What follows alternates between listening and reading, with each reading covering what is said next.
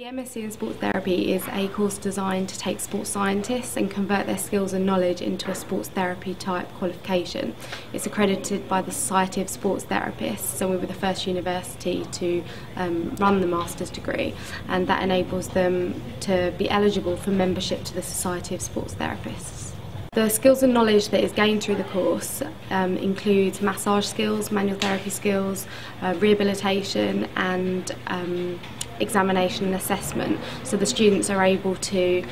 assess,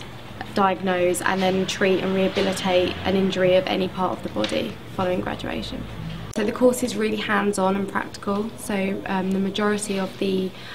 teaching is taught in a practical capacity, and there's a huge variety of assessment techniques and teaching techniques that we use to make sure that we produce well-rounded graduates in the end. Graduates tend to go into working with teams, professional and amateur, as well as ladies teams and youth teams, and other graduates tend to go into working in their own clinics, so that might be clinics they set up themselves, which is quite a popular option. We've got some really good success stories of students that have gone on to set up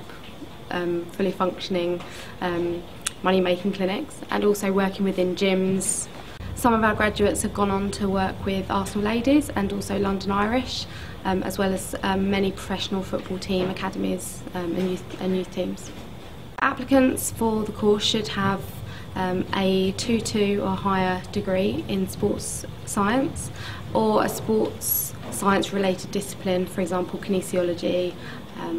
or a biomechanics degree. My favourite thing about the course is that it's really practical and hands-on, and it's really good to get to know the students in a kind of small tutorial type teaching,